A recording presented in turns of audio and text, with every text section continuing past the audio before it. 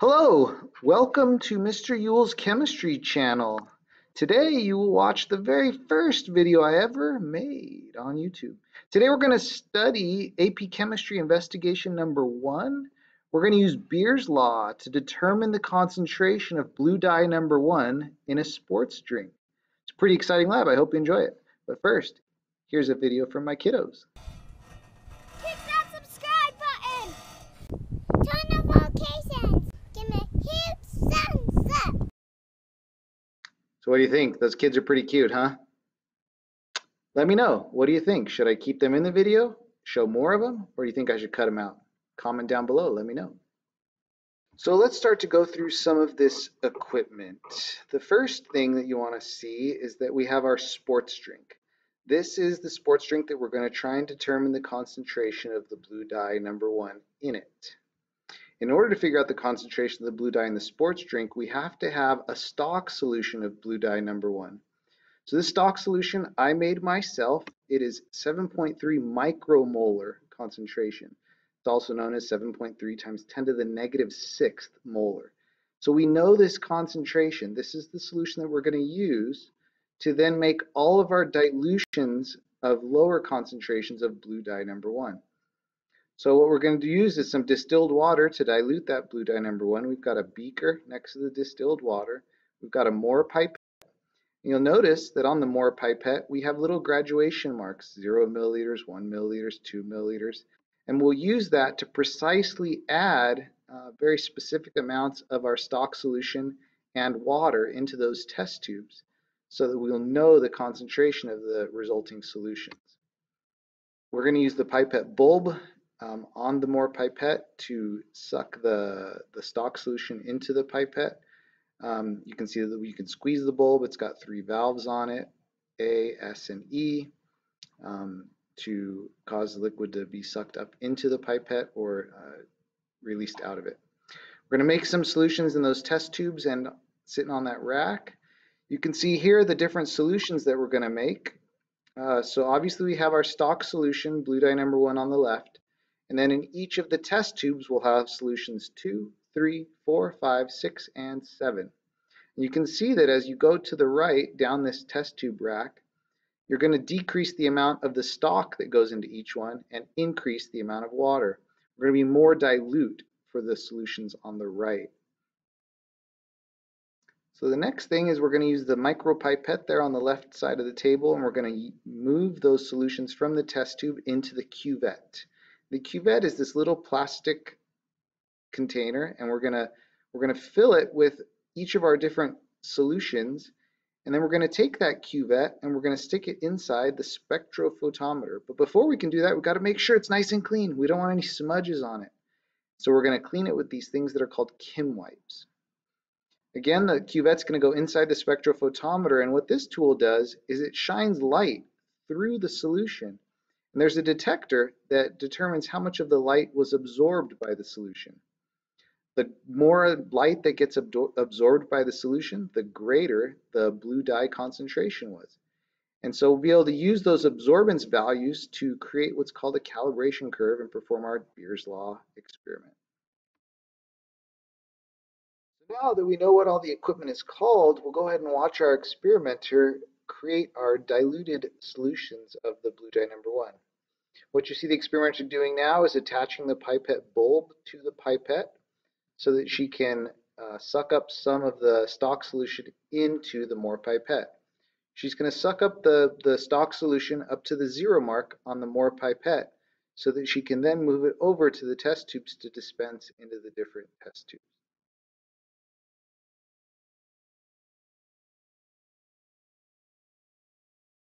So you can see here the solution is being drawn up into the pipette, and she's filled it up to the level that marks 0 milliliters.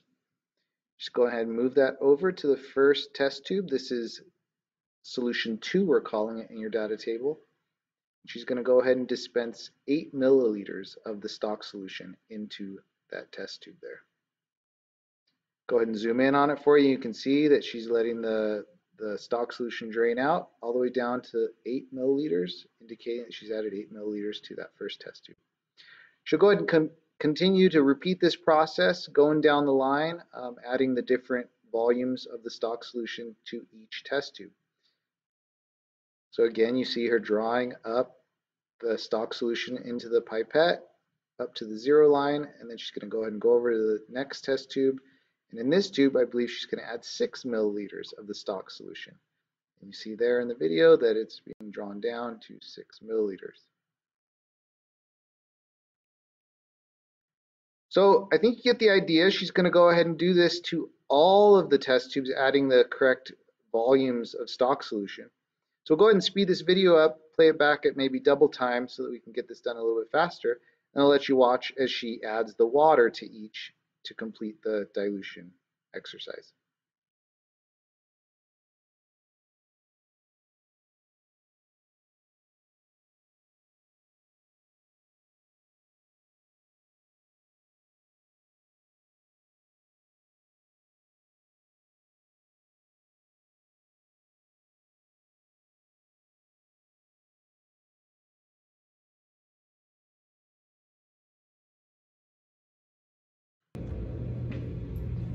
So far here, what you see is that each of the test tubes has received different volumes of the stock solution, decreasing as we go from left to right.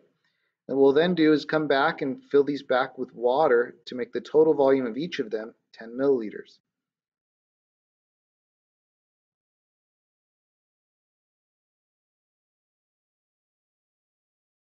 So now the experimenter has put some distilled water into the beaker. She's going to use that same pipette to dispense water into each of those test tubes, so that the total volume in each is 10 milliliters. So in the first test tube, she's going to need to add 2 milliliters of distilled water. And in the next test tube, she'll add 4 milliliters of water, and so on and so forth. Again, we'll go ahead and speed this video up so that we don't have to watch the whole thing happen.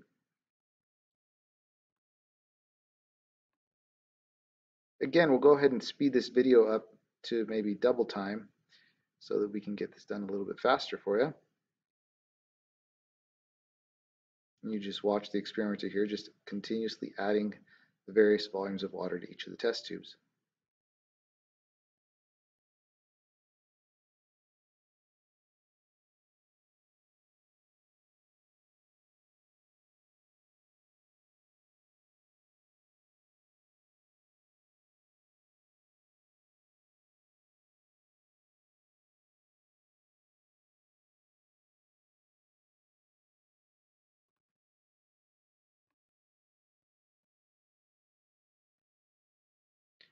So now she's all done, and the total volume in each of the test tubes is 10 milliliters.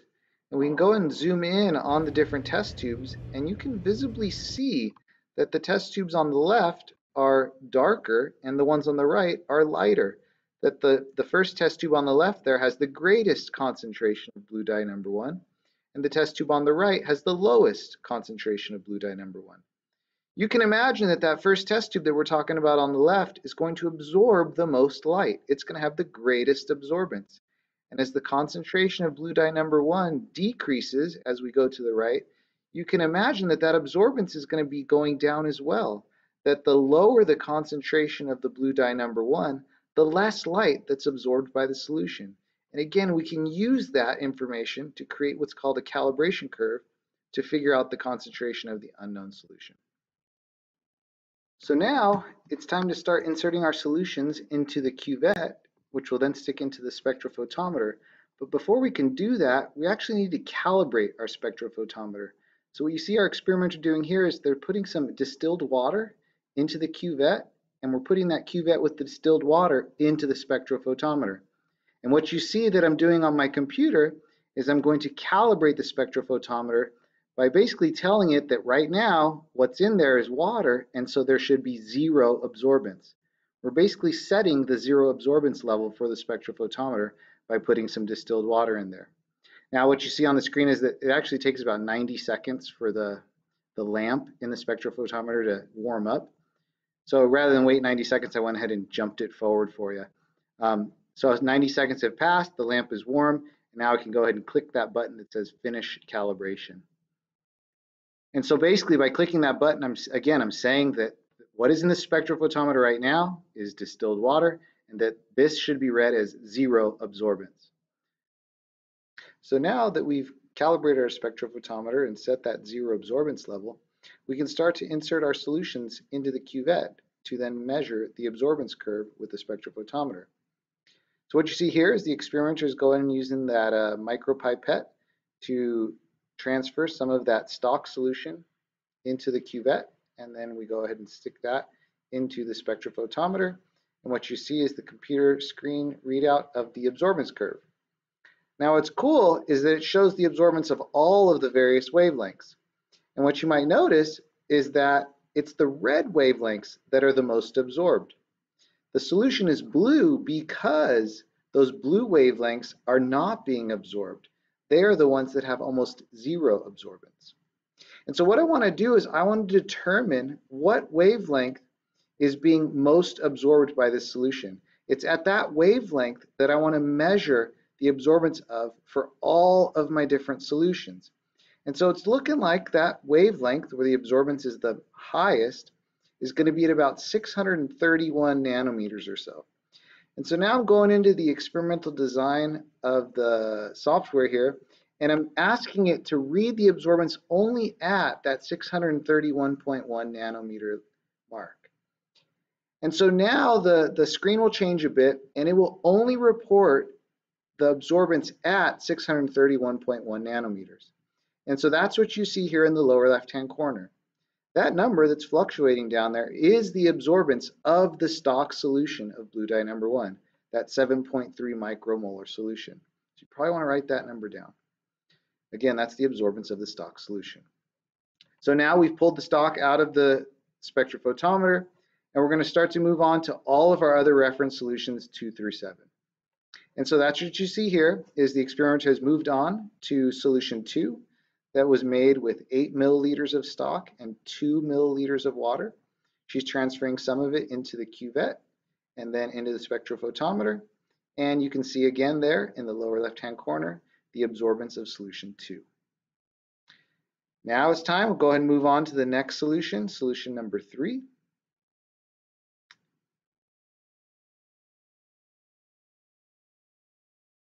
Experimenter's getting it ready here. She's starting to transfer some of solution 3 from that test tube into the cuvette. She's being very careful to only touch the ridged side of the cuvette. You don't want to touch the smooth side that the light is passing through because smudges would cause a greater absorbance. And so again, there's the absorbance of solution 3. So as you keep moving down the line, we'll move on to solutions 4, 5, 6, and 7 and measure the absorbance of each. And so that's what you'll start to see here. This is solution number 4 being transferred into the cuvette. You want to make sure you fill it up high enough so that the light can actually pass through the solution. You don't need to fill the cuvette up all the way to the top, but you do want to fill it up about 3/4 of the way up to be sure that the light's going to go through that solution.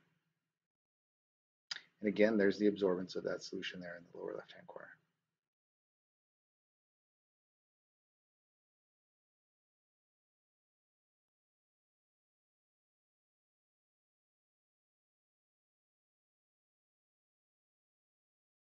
So again, moving on to the next solution, transferring some into the cuvette.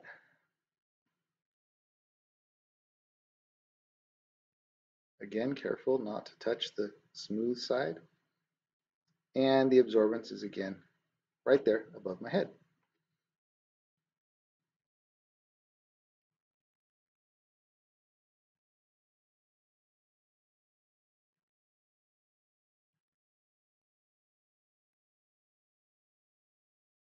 This is solution 6 into the cuvette, into the spec, and again there's the absorbance.